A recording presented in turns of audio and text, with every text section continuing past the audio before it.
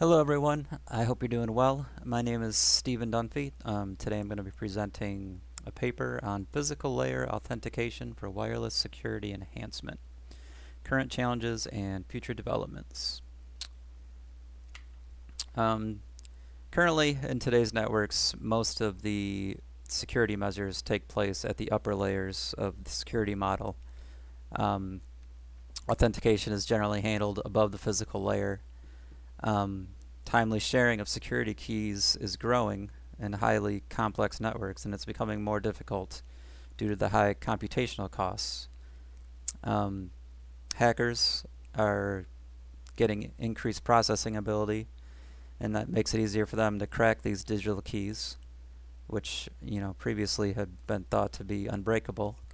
Um, and generally, physical layer attributes are disregarded. Identification and access rights are generally only validated through digital keys and not done through any physical layer means. So this paper wanted to focus on some of the physical layer authentication advantages. Um, Wireless transmitters can be validated at the physical layer.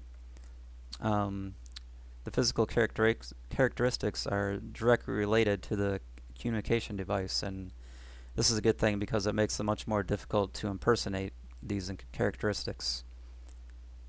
They also contain reciprocal channel properties, and they have analog front-end properties, which is a concept that we're going to explain later in the presentation. The purpose of the paper generally, they wanted to identify the technical challenges of physical layer authentication. And they kind of took three directions for overcoming these challenges. The first was a multi-attribute and multi-observation technique, which we'll explain later. A physical layer key generation using a composite security key, a composite key between the physical layer and the upper layers.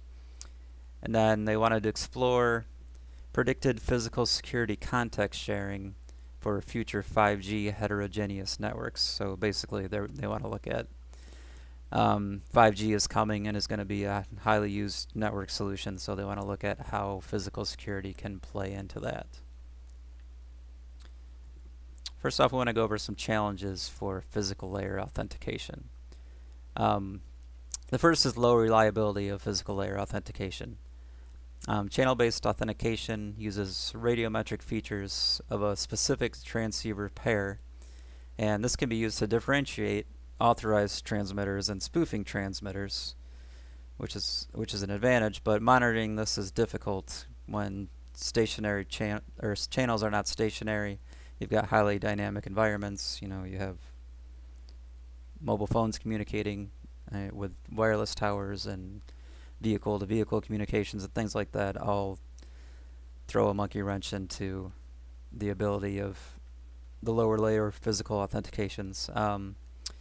And then one of the attributes that they want to leverage is AFE, which is analog front-end imperfections that arise due to fabrication differences in different devices. And basically this just means that various devices, when they're produced, have different unique things about the signals they send out, the way they send the signals out, the frequencies that they're sent out on. And these specific device characteristics can be used for authentication.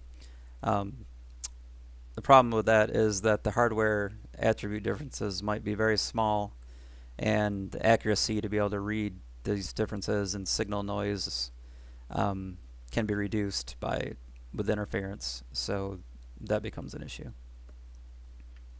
Some more challenges. Integrating with existing network infrastructure and authentication protocols. So, like I said previously, physical layer authentication is not used very often right now, so it needs to be developed as a complement to the upper layer protocols that already exist.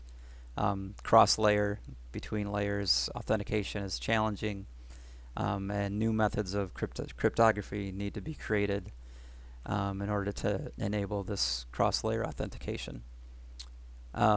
Extend device-to-device physical layer authentication.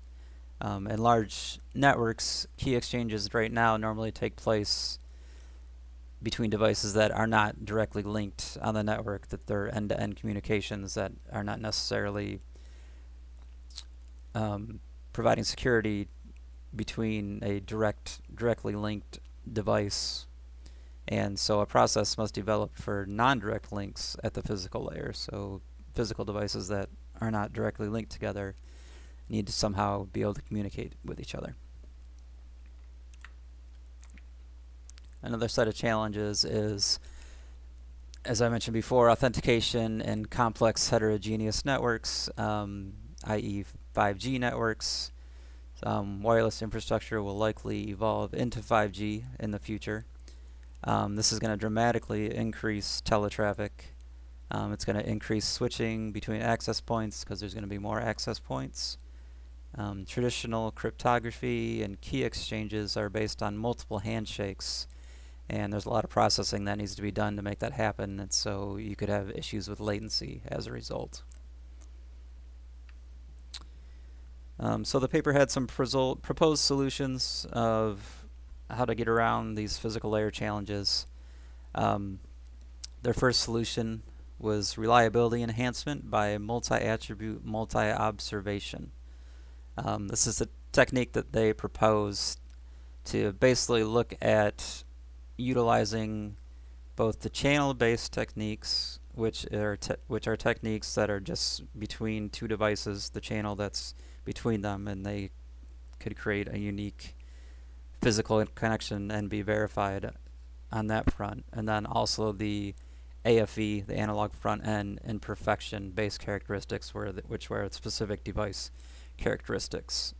So basically they're saying that you choose what you're going to use, either channel based or AFE imperfection based on what application. So AFE techniques might be good for mobile communications because you're moving in between cell towers. Channel-based techniques may be better for stationary and indoor scenarios because you can keep that one-to-one direct link on a channel. And so it's unlikely that the attacker will be on the same communication channel and have the same AFE imperfections, which makes a combination of these two the ideal solution. Another proposed solution is a seamless network integration using composite security keys.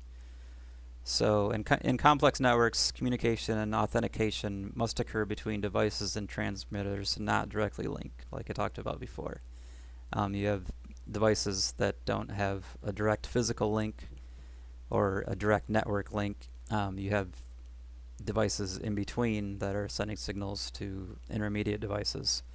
So new algorithms need to be developed for key generation that include the physical characteristics, and you need to generate a combined physical key to combine with the original public digital key, and those two can be used in composite to create a new type of identification.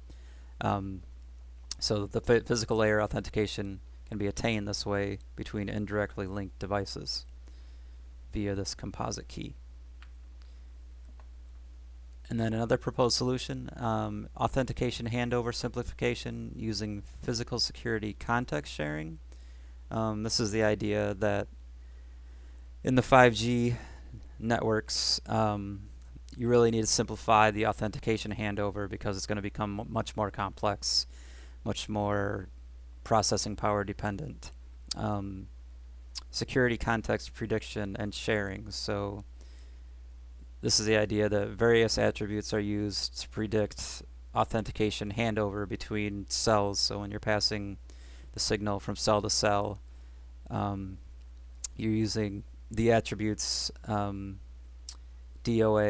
the RSS attributes, and the RTT attributes, which are used to predict and beam your cell communication to the next cell.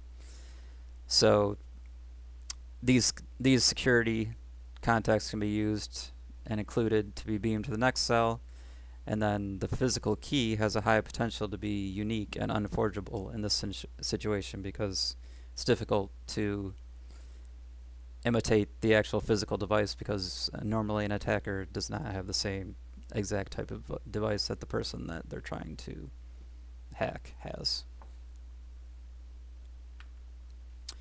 So they did a couple case studies based on these ideas. The first was the relay authentication using the multiple attribute technique, the MAMO technique.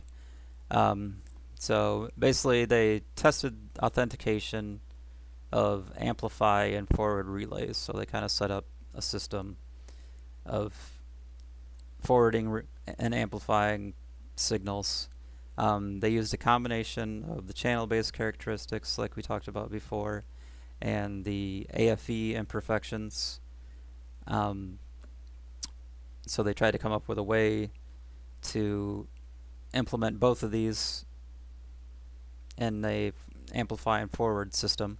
They ran simulations to test the authentication success rates at multiple different relays, and then they found basically doing this there was a 50% increase in success rate versus conventional techniques that were not using physical authentication. So those that only use digital authentication had a worse success rate than what they found with the physical techniques that they were testing. The second case study they did was a cross-layer authentication using a physical key. So they created a simulation of handover scenarios that included legitimate signals and then attackers that were trying to intercept these signals. They created an algorithm for the physical key composite handover method, basically creating a composite key with the digital keys that are normally used and combining that with a physical key. And then they tested the accuracy of this authentication as well as the handover processing delay of this algorithm that they created. So using this, they found that they had a 97% accuracy with signal noise ratio as low as 10 decibels, which is actually a fairly poor cell signal, so they thought they had good results based on that. Also, the handover delay was similar to traditional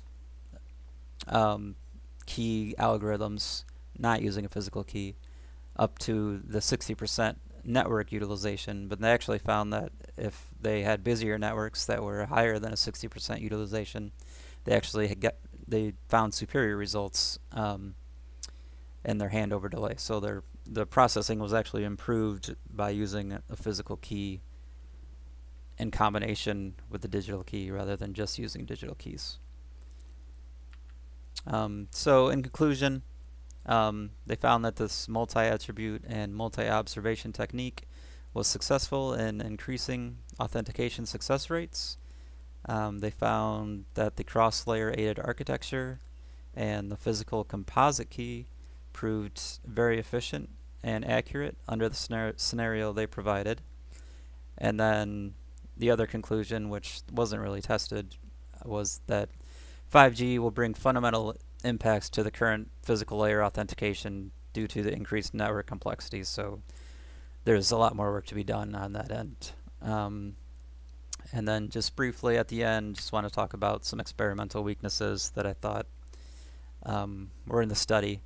I guess my biggest issue with the case studies was that they were not nearly as complex, I think, as what a real world condition would be. So I guess I wonder about the scalability of these algorithms and the results that they received and whether they would really receive their same results in a real world condition. So I think they really need to do more testing on more complex networks than what they did in their studies. And then their 5G solutions were just theoretical. They didn't really do any testing to experiment on what kind of results they would have in a 5G network. So they need to do further experimentation, as 5G is implemented more and more in the real world. So that's it. That's my paper. Thank you very much and have a great day.